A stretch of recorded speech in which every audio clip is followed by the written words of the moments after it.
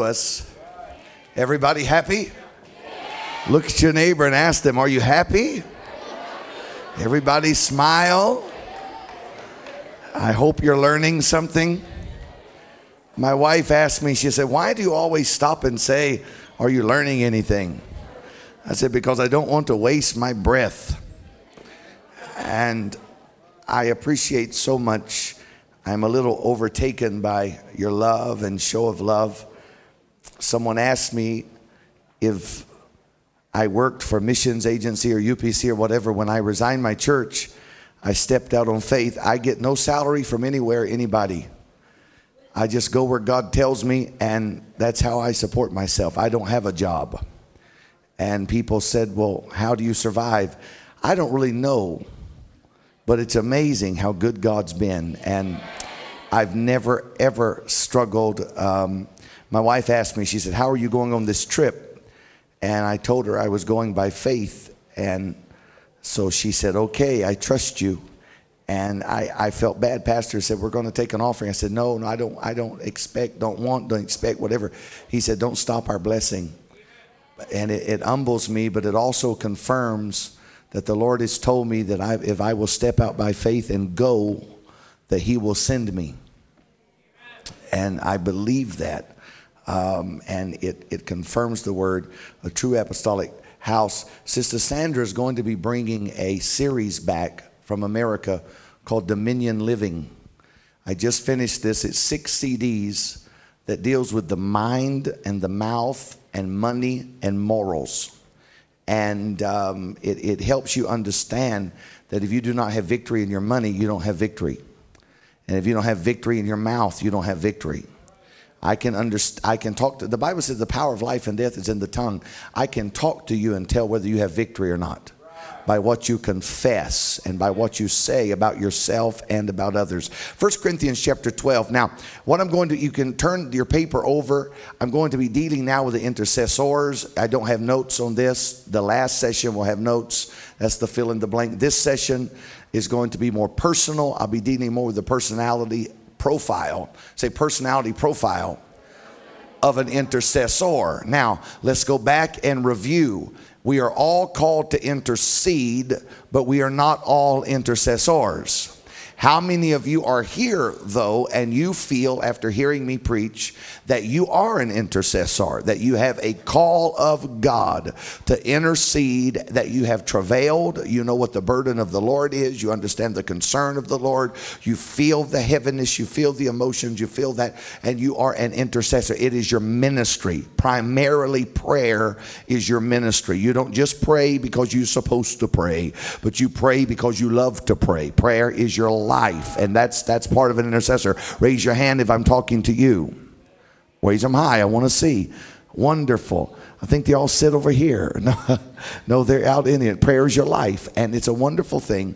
And a church cannot survive. And as I read to you earlier, the foundation of the Old and New Testament church is based on intercessory prayer. Chapter 12, 1 Corinthians, and verse 1, then verse 11.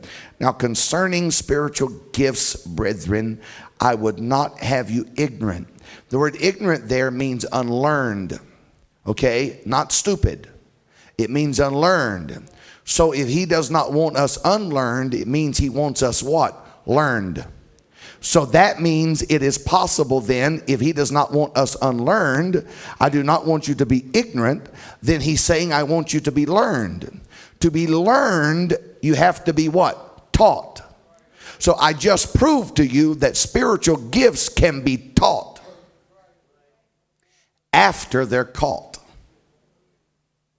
For years, Brother Stone King says gifts are not taught, they're caught. I agree with that. But I agree that after they're caught, there has to be instruction for us to learn. Because Paul said, don't be unlearned, don't be ignorant concerning spiritual gifts. Then verse 11, but all these worketh that one and the selfsame Spirit, dividing every man severally as he will. Talking about all the different manifestations of the gifts of the Spirit, that they all work together to the glory of the Lord. Now, in intercession, we can find that in the business world. How many of you work outside the church in the business world? Raise your hand.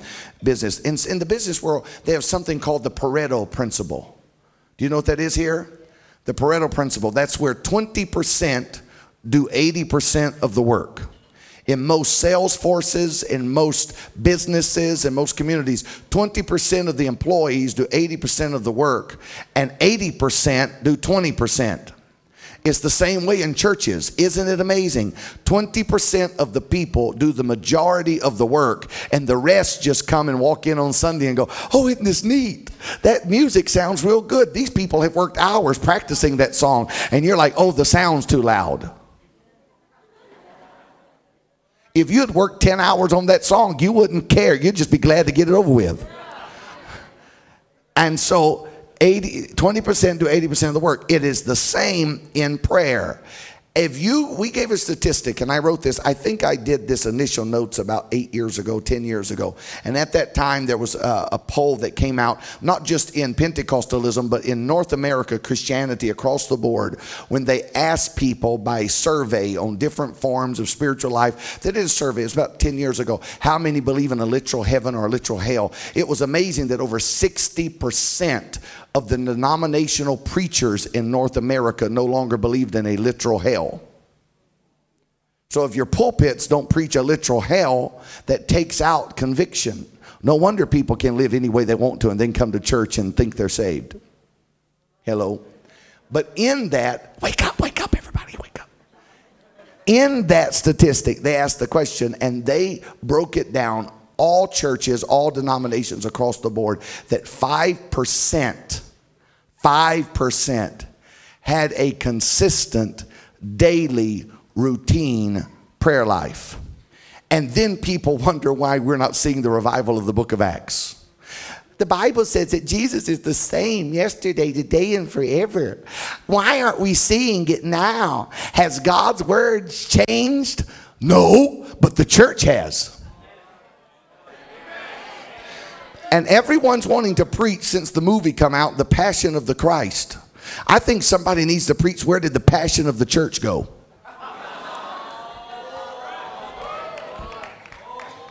You can have the passion of the Christ. We need the passion of the church. The church has to be willing to yoke herself with the fervency and the discipline and the desire. Oh, Lord, I feel the Holy Ghost already. Hallelujah.